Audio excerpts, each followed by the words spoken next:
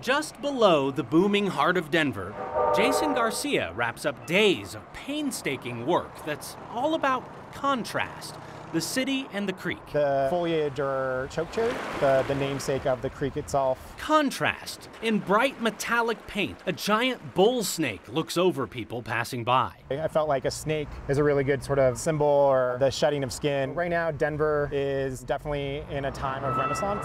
Contrast. Not everyone is part of that renaissance. It's got Tom, who's shooting heroin like 20 feet over that way. This morning, there were 2 people sitting up here. This is someone's home. For them and the visitors, he hopes his work is uplifting. The pattern that I'm actually painting right now is ojos de Dios, which are God's eyes. They're placed in either homes as a blessing or even along a path. Some will just see a pretty new wall.